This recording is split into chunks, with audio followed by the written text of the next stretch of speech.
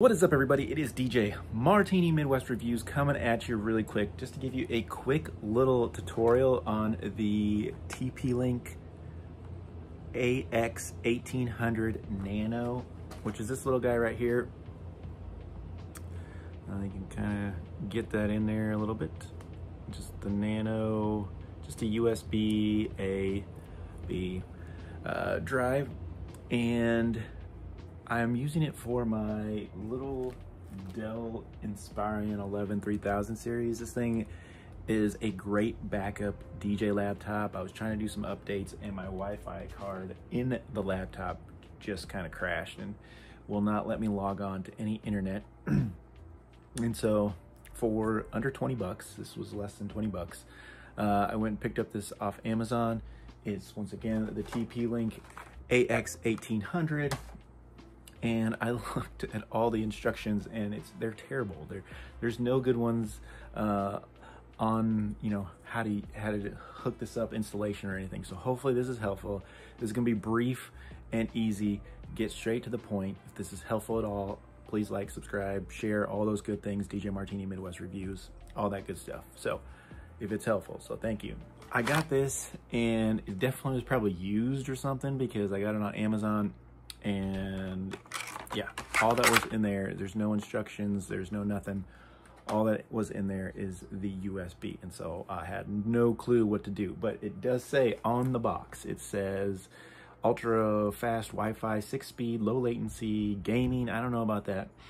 Easy installation, preloaded internal drivers, refined security, plug it in and forget it. So I was like, cross my fingers that that's what I could do. So yes, once you plug this into your laptop, and I'm going to show like a little side clip as well so you guys can kind of take a look at that, but once you plug it into a USB slot in your laptop, it's going to turn green. That's showing that it's working. Now mine is already pre-installed, but once you plug it in, it will prompt. Once it gets internet connection, it'll prompt an install. It'll say, you can see on the little prompt on the side that I'm going to put in the corner, it'll say setting up device, and you're going to want to go ahead and install that driver. Once you install the driver, it'll stop, it'll say finished, you're good. Make sure if it's in Windows and it's asking you not to be trusted, go ahead and run it anyways, those types of things. And then you're going to want to go look for it in your Wi-Fi. So we go down to our settings down here. You can see right here, I don't know if you can see my mouse. Let's see if you can see my mouse. Yeah, see my mouse down there? All right, so you go down here and you can just click, see if I can get that to show up. Yeah, right down there, you just click on your Wi-Fi, right by the battery, and then there's like the 3 bars there.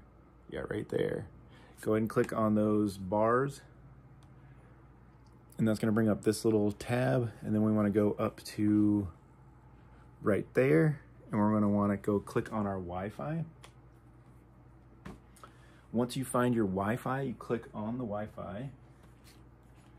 You click on the Wi-Fi tab, and it's actually gonna give you 2 Wi-Fis. I don't know if I can get that to focus. There we go, there we go. It says Wi-Fi 1 and Wi-Fi 2.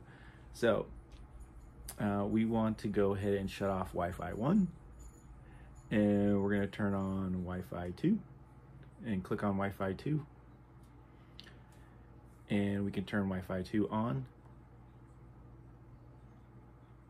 And then all you need to do is go ahead and find your internet profile. I'm not going to show you that on mine, but you just show your internet profile that you're looking for, put in your password, and you're good to go.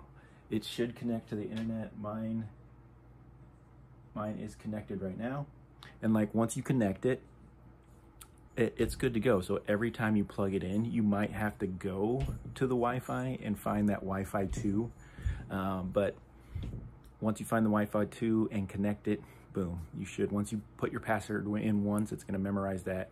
You could take it out and put it back in, and it's still going to remember that.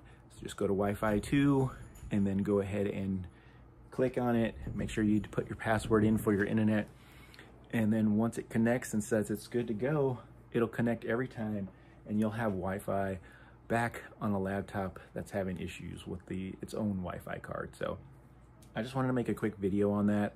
Hopefully it's helpful for somebody. I know that was kind of super explained, but there was no videos at all on the TP-Link AX1800. They also have an AU600, which I actually have too, and it worked pretty good, but it's almost the same price as the 1800, and this has the Wi-Fi 6. It says it's supposed to have, you know, ultra fast speeds, 1200 megabytes per second for 5 gig, and then for 2.4 gig it's 570 megabytes per second for, you know, the 2.4 gigahertz band of Wi-Fi. So it's pretty good, you know, and it's going to give you that LED status right here. You can see the green light is on. That means I am good, it is connected, and I'm good to go. It means that the little USB is working as well. So pretty cool. If the light turns off, then you're probably not on Wi-Fi, and also it's not working. So very, very cool, guys. Thank you guys so much for tuning in. DJ Martini Midwest Reviews. Please like, subscribe, and share if this is helpful at all, and I'll see you really soon on my next video or tutorial.